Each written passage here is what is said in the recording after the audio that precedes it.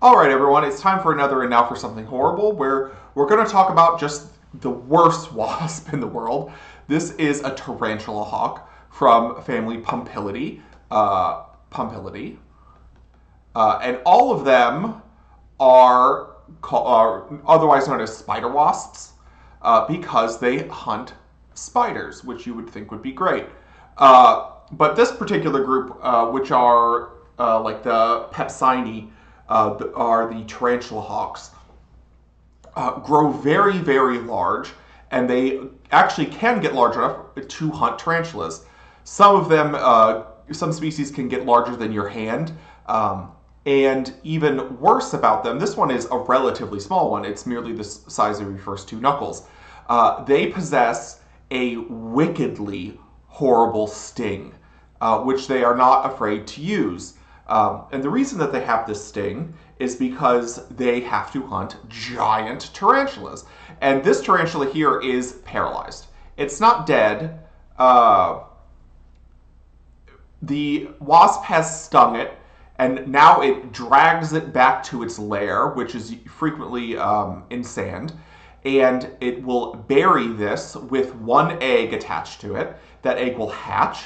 The wasp, or the tarantula is still alive. The wasp egg hatches, and the larva burrows into the living spider, where it proceeds to eat it alive, and that is how they reproduce. So this thing is not afraid to use its stinger. And unfortunately, it is found, the Pumpilidae are found all over North America, and the tarantula wasps themselves are generally found in like the Southwest, so between like California and Texas, north to Oklahoma.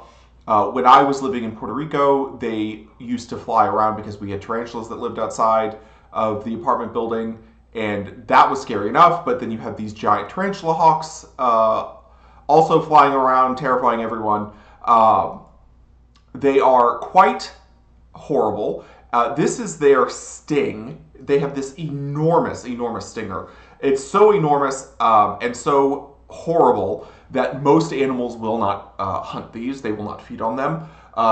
The only exception that I know of is the roadrunner, because it is very adept at getting around the stinger. But if you were to rank how horrible this sting is, which someone did, if you aren't familiar with it, it's called the Schmidt Sting Pain Index. And this entomologist, Justin Schmidt, went around and he was very interested in figuring out what was the worst stinging insect. What is the most painful stinging insect? The most painful is the bullet ant, which is from South America. And it is considered just excruciating, and it can last a very long time. It's a neurotoxin, and that's, at the top of it is the bullet ant. Right below it is this guy. The tarantula hawk is right below it. The sting is described as, let's see, immediate, excruciating, and unrelenting pain that simply shuts down one's ability to do anything except scream. Mental discipline simply does not work in these situations. It is also described as blinding, fierce, and electric, similar to being electrocuted. So, and that will go on between 5 and 10 minutes. So don't allow yourself to be stung by one of these things. If you do see it flying around hunting for spiders, you will regret it, especially be on alert if you lived in any of like the desert states.